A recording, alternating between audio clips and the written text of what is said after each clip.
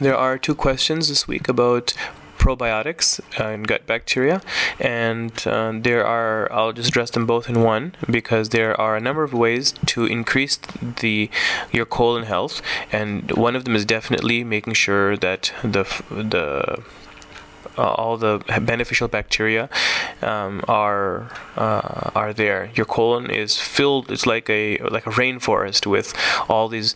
It's alive because there's so much bacteria that are good and beneficial, that help you digest your food and play a role in your immune system, that it needs to be preserved. And that's why oftentimes taking antibiotics too quickly disrupts, like, years and years of a flourishing rainforest could be wiped out by taking antibiotics, and then you have to wait for it to grow again.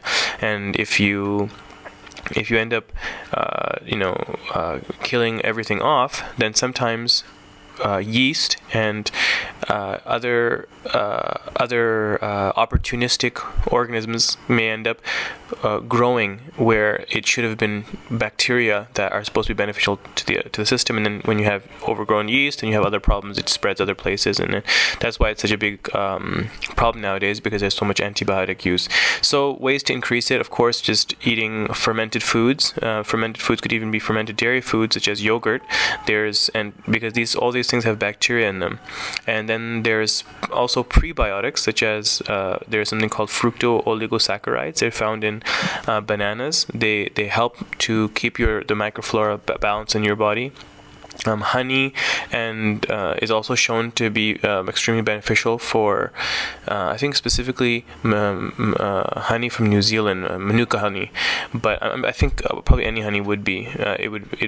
It's shown to that it helps to balance the bacteria in your intestine, and when people who have these fermented foods and healthy colon bacteria actually have better bowel movements, and it's shown to have an increase in people's lifespan.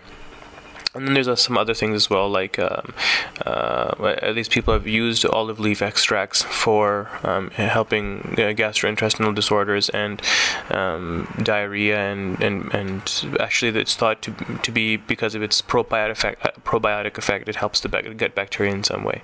So those are a few tips.